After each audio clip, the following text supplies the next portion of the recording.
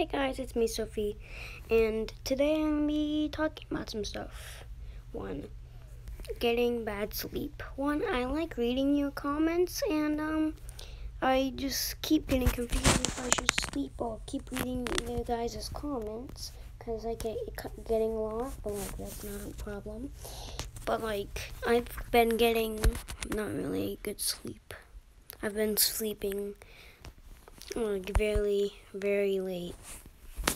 And 2 English issues, I don't know, the English issues, but getting mad at people easily.